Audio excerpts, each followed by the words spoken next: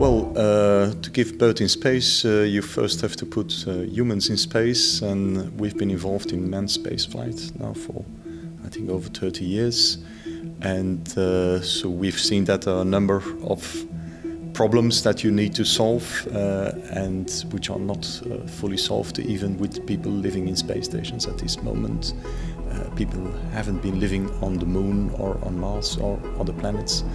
So there are still a number of challenges that we need to solve, and that has to be solved first before we can put couples in space and giving birth to children.